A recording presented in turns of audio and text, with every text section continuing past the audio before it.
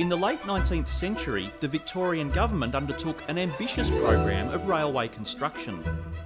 In 1884, the government passed legislation to build an extraordinary 65 railways throughout the colony. One of these lines snaked its way through Melbourne's eastern suburbs. I grew up in East Kew, and my bedside window overlooked the Outer Circle Railway. I loved the steam trains. There was the sounds and the smells of it. There was just the whole atmosphere. But the project was undermined by politicians and opportunists, all in pursuit of a quick dollar.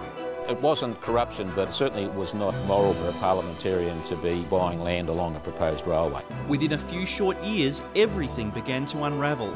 Then came the land boom, and of course a lot of these people lost all their money. This once grand vision of the Victorian railways has all but disappeared.